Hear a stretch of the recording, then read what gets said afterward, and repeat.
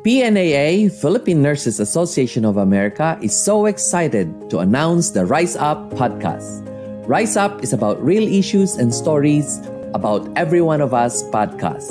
It's weekly podcast in which we have amazing conversations with frontliners, researchers, and members in the medical field.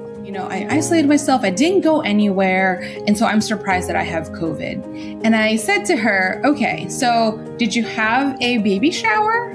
And she said, yeah, I had a baby shower at my house, right? And I said, okay, so did you have visitors come to your house for your baby shower?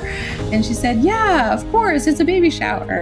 And so, I think sometimes we do take precautions, but we're not thinking, in a bigger way, right? Of, okay, so she didn't have a grand baby shower at some restaurant, but then she had a baby shower at home, and then all these people came over and possibly exposed her to COVID.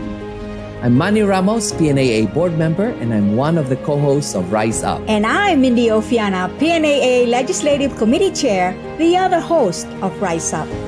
Both Manny and I have over 70 years combined experience in the nursing field, and we as Filipinos make up over 4% of the registered nurses in the United States. That is an amazing number. But a chilling number, Mindy, is that about 30% of Filipino nurses in the United States died from COVID-19. So true and sad, and that's a big part of why we wanted to do this podcast. Provide real stories and hear directly from the segment of the nursing field and other medical disciplines that often doesn't get to tell their stories. I said, please don't intubate me. I think I'll be fine. Just give me a few days because I really don't feel like I'm short of breath, but my oxygen saturation is plummeting down to 85 every time I speak. Mm-hmm. And so I said, can you try something else? And they gave me this nitric oxide via a BiPAP mask.